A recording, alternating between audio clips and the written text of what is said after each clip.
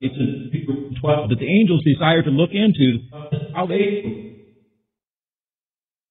of the angel in his announcement to the shepherds, fear not. The angel spoke words of comfort. See, the shepherds were brave men. They faced all kinds of dangers in protecting their sheep. The fact that they were fearful at the appearance of the angel indicated the angel was real, and the announcement was of great importance. The angel's message was, I announce to you good news. The people. The message was for all people, not just the Jewish nation. It was for all the people of all centuries. It was for us today, not just the first century. What was that good news? Not that God had sent a soldier or a judge to meet man's greatest need.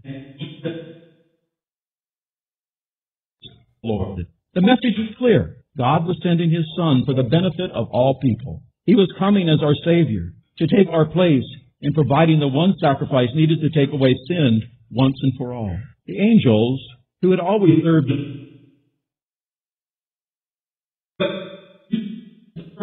and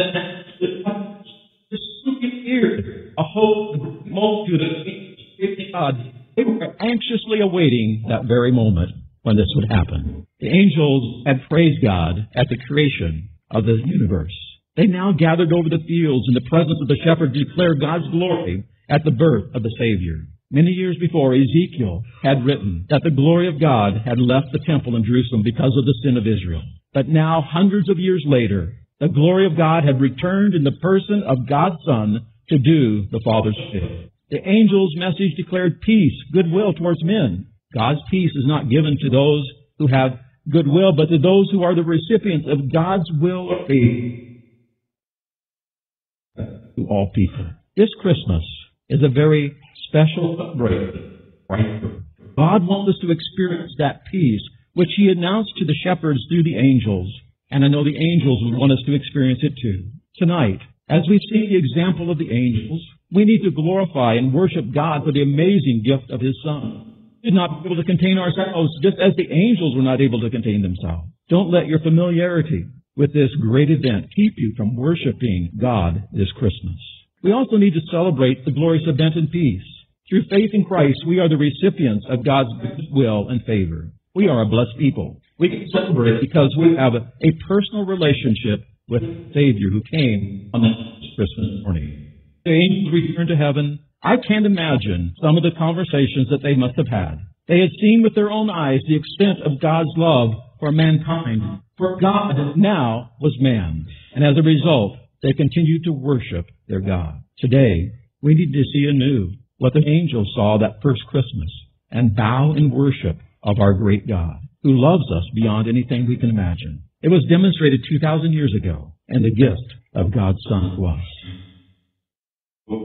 And Pastor Jen will share us some of those observations. And I want to birth of Christ is those humble shepherds. And when I look at this story, I think to myself how incredible, how profound, how simple. Here were the lowest of the low in that society in that day. They were the scum of the earth. They were considered unclean. They were considered people that you couldn't even touch if you were going to worship God. And yet here they were, the lowest of the low, being given the privilege of being the first people on the planet next to Mary and Joseph, the very first people to see the Messiah that had been promised for thousands of years. What an incredible, incredible thing. These that were considered unclean by Jewish priests to be the first to see Christ in the flesh. And it's a reminder to me that all of us, when we see the Messiah as He really is, and when we respond to Him appropriately, He makes us clean. He makes us brand new.